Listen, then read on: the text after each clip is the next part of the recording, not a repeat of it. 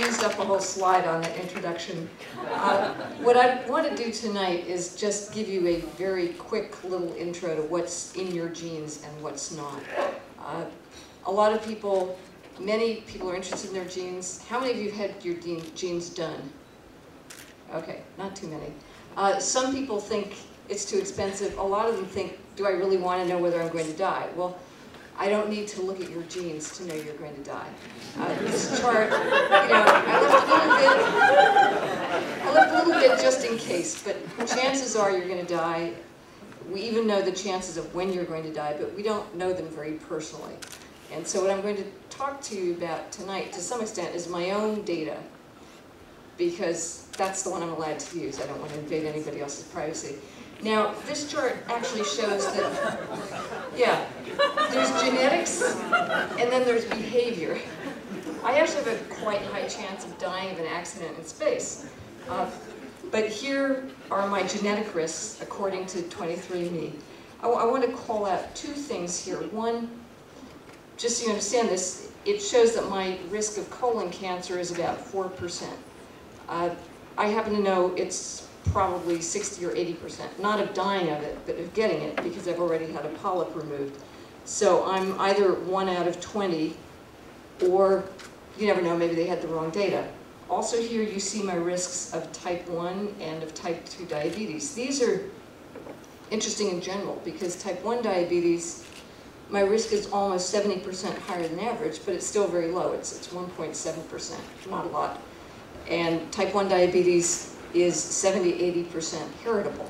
Whereas type 2 diabetes, the one that's much more familiar, most people, the risk is something like 20%, but you can dramatically lower that through your behavior, or you can raise it through the opposite of that kind of behavior. And here is a chart from Fitbit showing how I am changing my odds of getting diabetes by doing all that walking, and I swim every day, and so forth.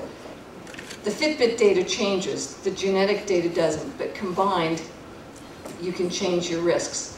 Another way to change your risks is to find a lump in your breast and think you're going to get breast cancer, which dramatic, by the way, this was wrong, it was benign. But that will change everything, and it will lessen your chance of dying of other things. And it will also lessen the cost of dying of an accident in space. So you get treated as good ones. Anyway, we know very little. And so the early users of 23andMe, which is direct-to-consumer genetics, are actually benefactors. They contribute more data, actually, than they get.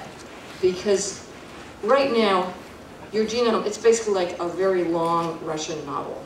30 million SNPs. And all we have to understand it is something like a 100-word glossary, which explains a few of these words. You'll see an explication of this Russian novel in the next slide. What 23andMe does is, it doesn't actually do your whole genome. It does a small selection of it. Call it an essay in Russian. But it's annotated so that you can actually find the interesting words, those interesting SNPs that indicate something.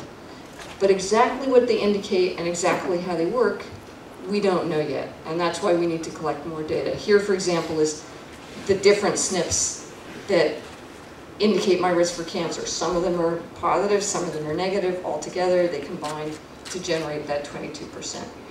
But we don't really understand how they interact yet.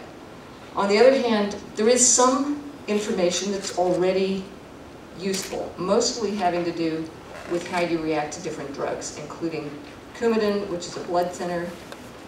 Turns out I have increased reaction to it, so I need a lower dose.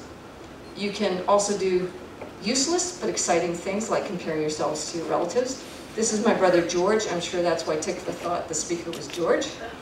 On the other side, it's a very distant relative I discovered through 23andMe, using technology similar to the detection of plagiarism, these little bits that are the same.